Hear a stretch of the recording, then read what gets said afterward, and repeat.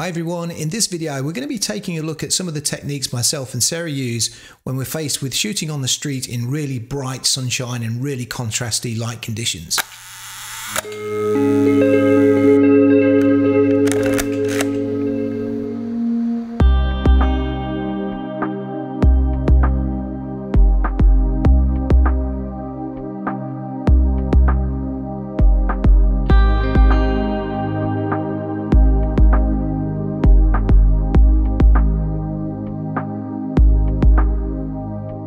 In the UK, we aren't really blessed with fantastic light when it comes to the summertime.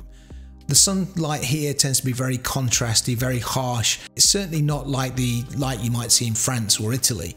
It's not conducive to great photography, particularly on the street. But by using it in different ways, we can actually use it creatively and get some really interesting photos. In our experience, strong sunlight tends to be better suited to colour photography. When you have really bright sunshiny weather, colour photographs can look better because you get that colour depth which you don't get in black and white.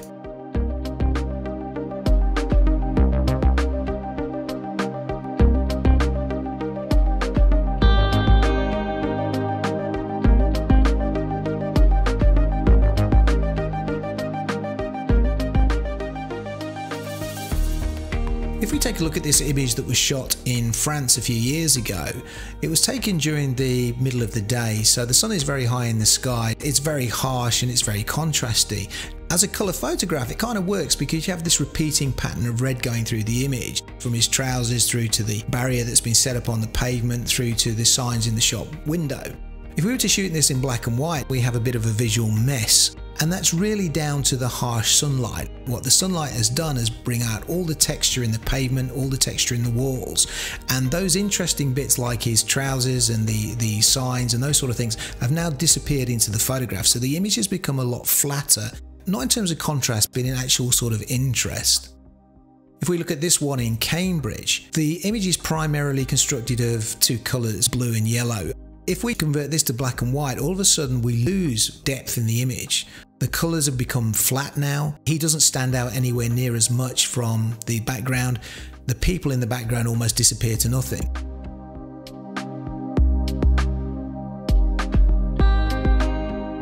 The most common way that we work, if it's a really bright sunny day, is to work into the sun. So we're shooting straight into the sun itself. The light comes from behind the subject, and these images here are what you would call classic silhouettes brought on by shooting directly into the sun. If you look at the shadows, the sun is directly behind them. It doesn't look as contrasty as some of the other images that we've just seen. There isn't so much of a silhouette. And that's because they are sitting on a promenade and the concrete is almost acting as a big reflector. And that's how I'm able to get so much light actually into their faces. So even though I'm shooting back into very strong sunlight, the fact that there's a pavement in front of them allows me to balance the light in the background with the light in the foreground. This photograph by Sarah, again, if you look at the shadows, the sun is directly in front of her. She's shooting straight into the sun. The light is kicking off the pavement, so we get a lot of reflected light straight back into the faces of the people in the bus shelter. This is a little bit more dramatic because of the position of the sun in the sky, which is very high. The buildings that surround this guy have gone dark because they are in effect in their own shadow. The only light area is his hat as the sun strikes the top of his shoulders, and that gives us the shape and form that we want for the photograph. And in this photograph, I'm shooting into the sun, but she's right on the edge of the shade that's being created by the ice cream kiosk. And what that does is it allows the sun to illuminate her, but send the background into darkness, which gives us this lovely sort of 3D effect. Here Sarah's shot directly into the sun again. The sun has illuminated the dirty glass in this shelter, and it's created this kind of diffuse sort of softbox kind of feel to the image. By using this technique, you can get a very atmospheric image, even though we are still effectively shooting into the sun.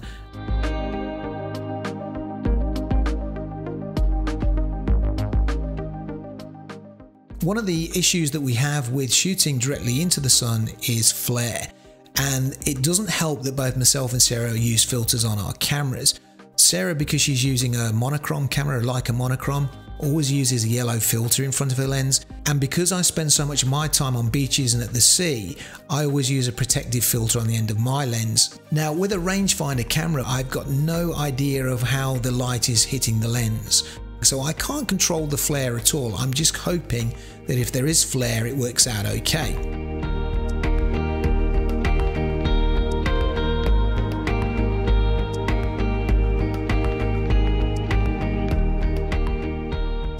The second technique that we use is to always try and work in the shade if we can. Now it's harder when you're working on a beach, and it's a lot easier when you're working in a city. So here in France, Sarah's shot these couple of kids walking through the town, and she's in shade. As you can see in the photograph, the light is lovely, it's beautifully controlled, great expressions, the girl looking back at camera, the girl on the left who looks a little bit grumpy, she's probably a British tourist, and the guy in the background there who's looking at these girls. Now a little bit later, I shot the same girls, but I was shooting from an alleyway, but this photograph doesn't work. The main parts of the image, which are the two girls and the guy walking in, are in direct sunlight, and it's ruined the photograph.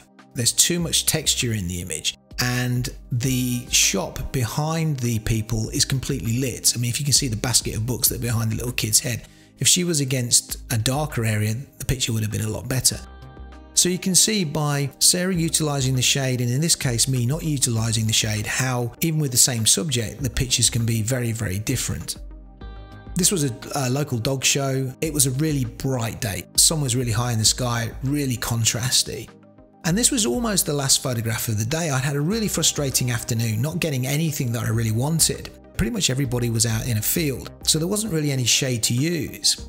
As we were walking out of the showgrounds, I saw this guy and his dogs just sitting in the shade of the marquee, and there's only a little bit of shade, you can just see how much shadow there is there, but it's enough to give me the photograph that I wanted. This was taken at an agricultural show, very strong overhead light, there wasn't any direction to the sunlight.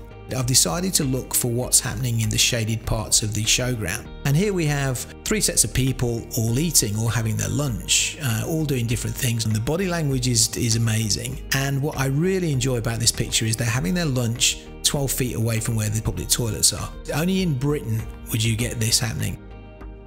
In Brighton, you can see in the background how bright it is. It's very, very strong sunlight, and I've just used the shade of the seating area in the pier to be able to control the image that I actually want to take. There's no point in taking anything out in the light because it's just too bright, but if I concentrate on what's happening on the seated areas, there'll be a picture there for me to get.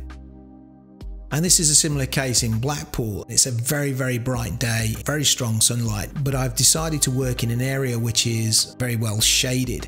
Once I'm in that area, I can just wait and see if things will happen, and in this case it did. You know, it was quite a nice picture here with the fortune teller having a bad day and the girls walking through in the background. It kind of makes a really nice photograph, but it wouldn't happen unless I decided that I was actually going to work exclusively within the shade. And in Bournemouth, we've got a guy here sitting in direct sunlight, but the shade for this image comes from his umbrella, and that's enough to allow Sarah to get the image that she actually wanted. If you have really tall buildings, you tend to get these sort of avenues of darkness, and in this particular case the sun is striking the wall of the building behind this alleyway, creating this light area. So this guy is actually in the shade, but because the background is light, he's standing out from it, and I've just used his body as a silhouette to get an interesting composition. And we can take that a stage further. What's happening here is the subject is in the shade, but the background is in strong sunlight. So we get this contrast between the shaded area and the background. And in this photograph, the sun is just coming from the side and it's just illuminating this wall, and this guy is in the shade as he walks through the composition. A structure which is creating the shadow is creating a nice triangular shape within the composition as well. So it's one of those pictures that works really quite nicely. But it goes back to the same concept of working in the shade rather than working in the strong sunlight, which you haven't got a lot of control over. Here Sarah's used a similar principle, but it's almost kind of like a reverse now. The sun is creating the shapes in the foreground as opposed to the background, but she's still working within the shade.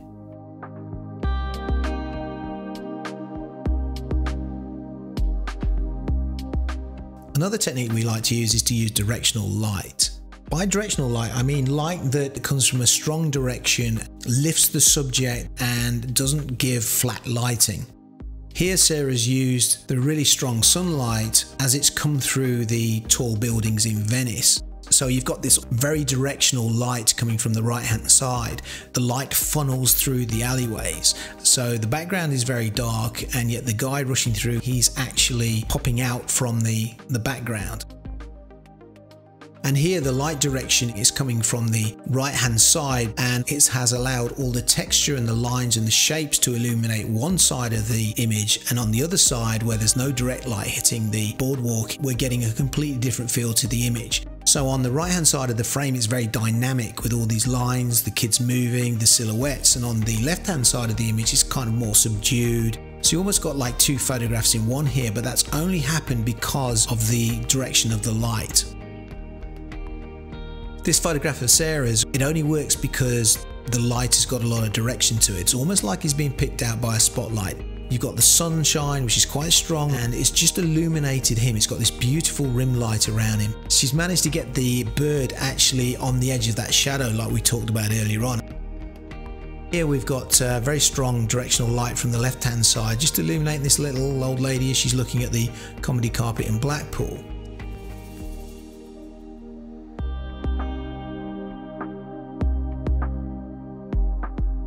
One of the things that we like to do if we are shooting and we have got this really strong light is to try and shoot as late in the day as possible so the light isn't too high in the sky, because that can really create problems.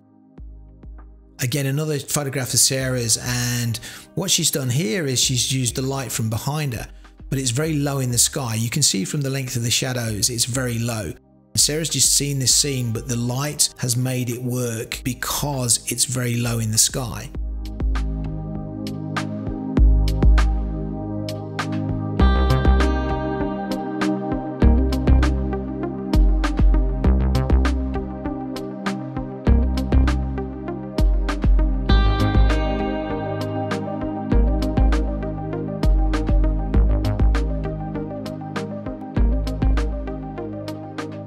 Thanks for watching. I hope you enjoyed the video. If you have any questions at all, please let me know in the comments below, and I'll see you on the next video.